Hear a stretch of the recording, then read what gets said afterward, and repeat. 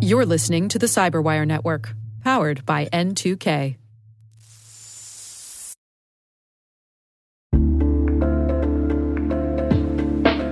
And now, a word from our sponsor, SpyCloud, the cybercrime analytics leader.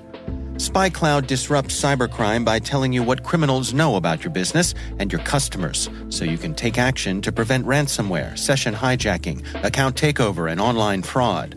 SpyCloud constantly recaptures and analyzes new data from the criminal underground, including credentials, session cookies, and PII siphoned from malware-infected devices. With knowledge of the specific exposed data criminals have in hand from InfoStealer malware on managed and unmanaged devices, security teams can respond with a more efficient and effective process called post-infection remediation that fits seamlessly into existing incident response frameworks. Get SpyCloud's post-infection remediation guide outlining the 7 steps for preventing a malware infection from becoming a full-blown ransomware incident. Visit spycloud.com/cyberwire. That's spycloud.com/cyberwire. And we thank SpyCloud for sponsoring our show.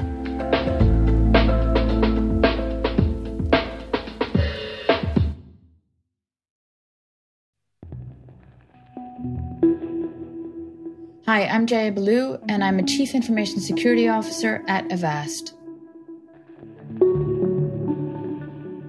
I wanted to be a brain surgeon because why not? And then an astronaut. And then I thought that I wanted to be a diplomat for the United States and try to save the world.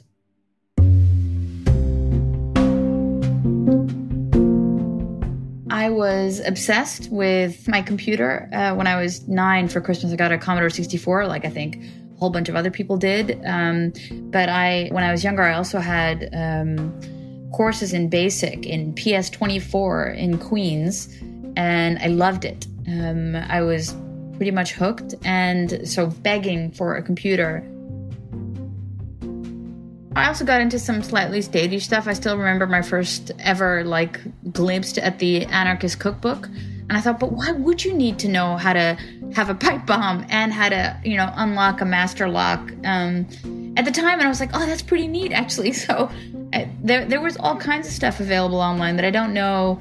I mean, that's still the case today, because both my mom and dad worked for the United Nations in New York. I thought I should do the same thing, and I was doing this thing called Model United Nations, which I was okay at, and we won competitions and stuff. And as a result of which, I thought I should also have a career at the UN, because it made sense, and I liked it, and I understood it. And I went to university for political science at Tufts University.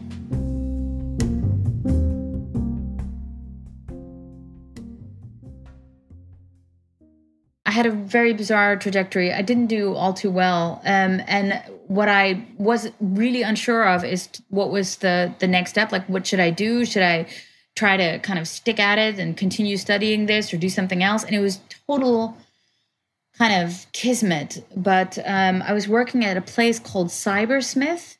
So it was one of these early internet cafes, but they also had VR stations and really cool stuff to play with. And things, again, that made you excited because technology was accessible and it was democratized and you could get on board for very little money and just try and play. And we were also giving early classes for how to get different groups online. So we were teaching them about FTP and Gopher, of all things. And I had my first job working for a banker's trust. Then afterwards, I decided to move to the Netherlands for, at the then time, my boyfriend, and started working at a company called Unisource. And when that disbanded, I then moved from there to KPN Telecom. And at KPN Telecom, I was doing this Unisource thing for a while, and then moved over to the internal networks, where it was all about routers, firewalls, and switches, and configuration management, and users, and that kind of stuff. And then when I felt like I could be doing a lot more and learning a lot more, I went from the internal networks to KPN International, where they were doing these kinds of projects of building brand new networks, but then for other telecommunications providers across the world, which was amazing.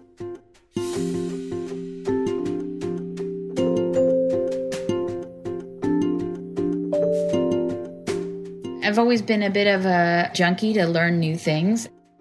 I've always been kind of driven by, I suppose, impact. And when I did all these things like going all over the planet for these different network build projects, at a certain point in time, I wanted to kind of settle down and have a family. And so I was working with France Telecom, Orange, for several years, working on group fraud and revenue assurance. Then I worked in the security consultancy part of Verizon Professional Services in the Netherlands. And then while I was there, I had a headhunter call me and ask if I wanted to be the CISO of KPN Telecom, which is the incumbent telecommunications provider in the Netherlands.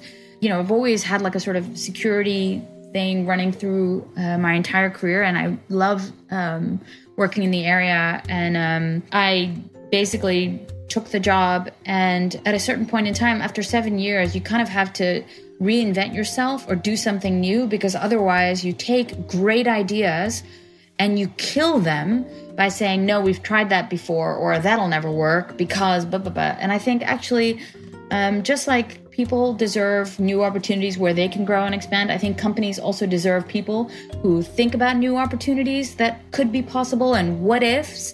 And when I wasn't giving that what if anymore to KPN, I thought it's really time to try something else and to, you know, give someone else a shot at this and also be able to do good things somewhere else and create even more impact. And Avast really appeals because they have an incredibly large user base. They do a lot of good work. They protect a whole swathe of the population that can't necessarily afford paying for an AV every year, but still get the same value protection.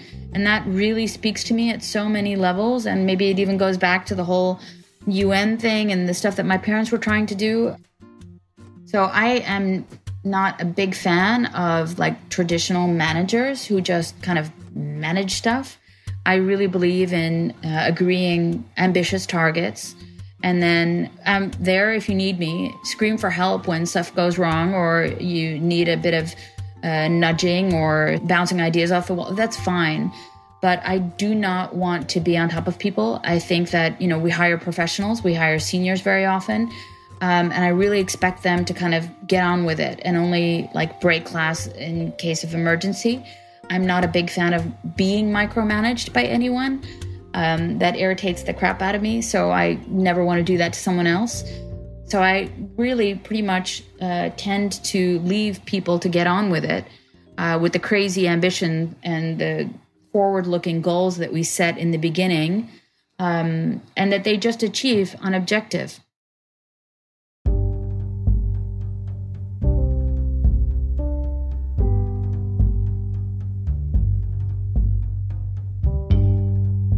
I lean on my team when I'm not such a happy camper, only because they are probably my greatest source of inspiration. And I think it's possible for everyone to hit a roadblock when they're staring at their own navel. The best ideas come from like bouncing ideas off of each other, sharing within the group. And then if I can't figure it out myself, that's why I hire these amazing individuals. It's to help me figure it out. So I very often get out of my slump by having a little party in my slump with others.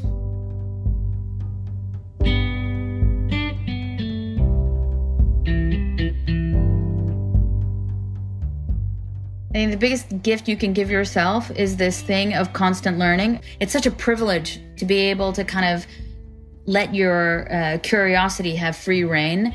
I would encourage you to do that, but I'm a little bit ADHD myself and a teeny tiny bit perfectionist. So I think, you know, being kind to yourself and encouraging that curious kid that you have in you, while not being too hard on yourself when you procrastinate a little bit. Be kind and appreciate what you are getting done and the effort you are making and the things that are going well, rather than just, you know, the self-flagellation for the things you haven't. I really want to make a difference. And when I was younger, all I wanted to do was discover new things. I don't think I've done too much of that, but I'm maybe being mean to myself now. I hope that people think that I've done good things and made a difference. And maybe I still have some time to discover something new.